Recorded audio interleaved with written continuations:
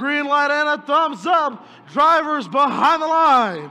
In 3, 2, 1, go!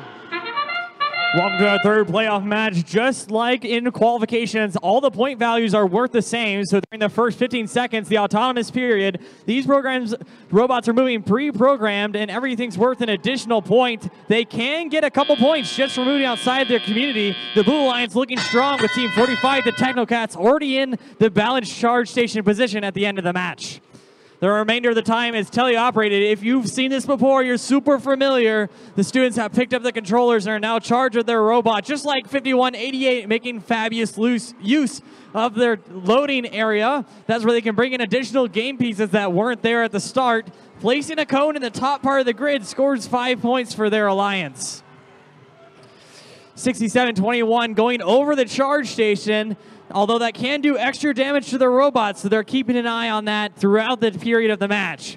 1555 Cryonics doing the same, although they're going to be a little bit more adept here in the center of the match, using their unique grabbing mechanism to pick cones up off the ground. Not every team can do that in this game.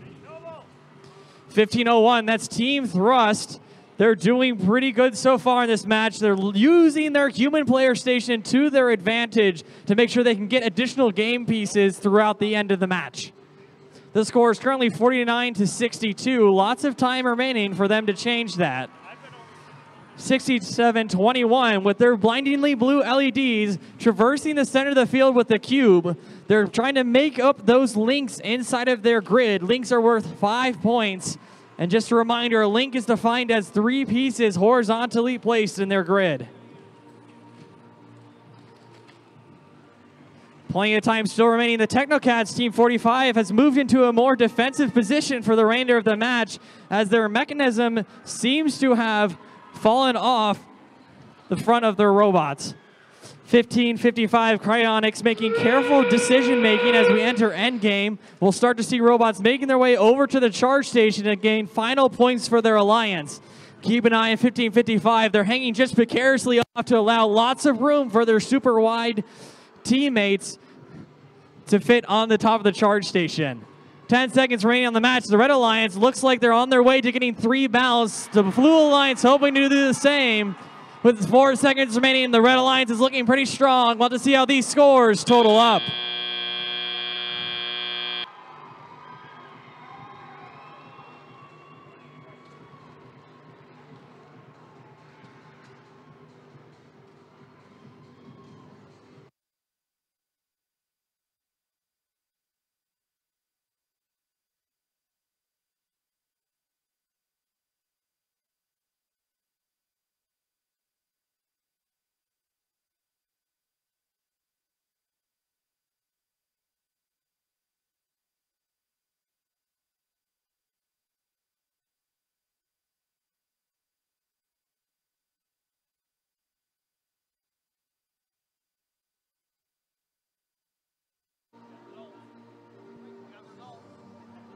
Here are your results for playoff match 3. Your winners are the Red Alliance.